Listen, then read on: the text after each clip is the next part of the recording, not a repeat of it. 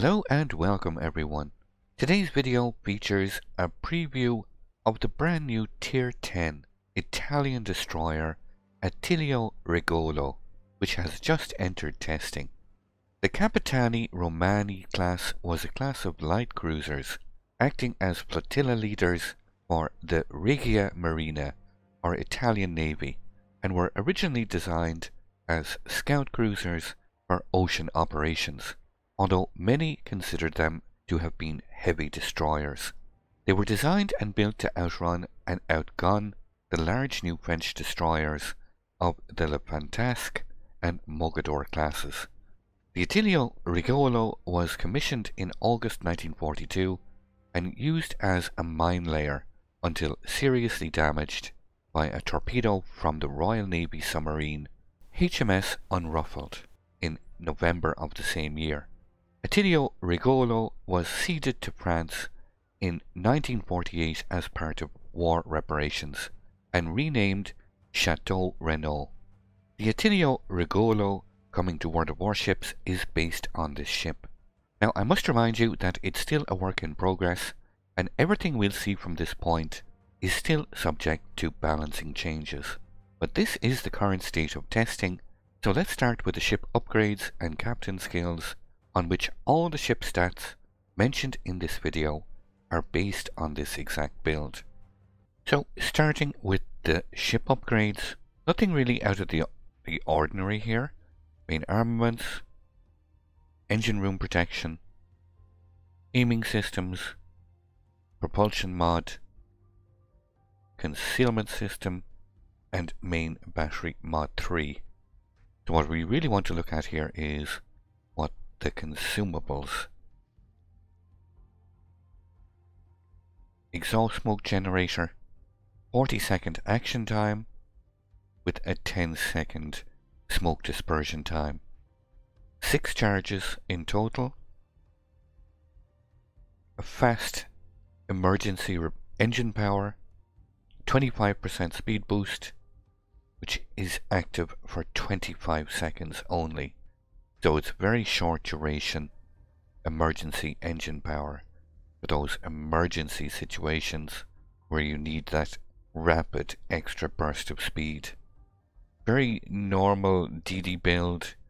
Preventive maintenance, this is what I'm testing on the PTS. Preventive maintenance, last stand, survivability expert, concealment expert. Now I am trying to play this at the moment in a DD hunting or DD countering role using radiolocation, adrenaline rush, and main battery AA expert for that extra range. So let's take a look at the ship's armor layout. Very standard stuff. Lightly armored, your normal DD armor, 19mm of plating, everywhere fore end plating, side plating, deck, aft end. The superstructure gets 13mm. The turrets get a frontal plate of 60mm and then complete 30mm protection on both side, top and rear plating. Now, survivability wise, the Attilio Regolo gets 30,300 hit points and no repair party. Moving to the artillery, Attilio Regolo gets 8 135mm guns mounted in 4 twin mounted turrets. They get a base reload time of 4.4 seconds with this build. These turrets can rotate 180 degrees in 20.7 seconds. They have a max dispersion of 85 meters and a max firing range of 10.2 kilometers. Now these guns, they can fire both high explosive and semi-armor piercing shells. High explosive can inflict a max damage of 1950, 9% fire chance. They can pen 23mm of armor and have a shell speed of 875 meters per second. Semi-armor piercing have the exact same shell speed. They can inflict a max damage of 3050, and they can pen 38mm of armour.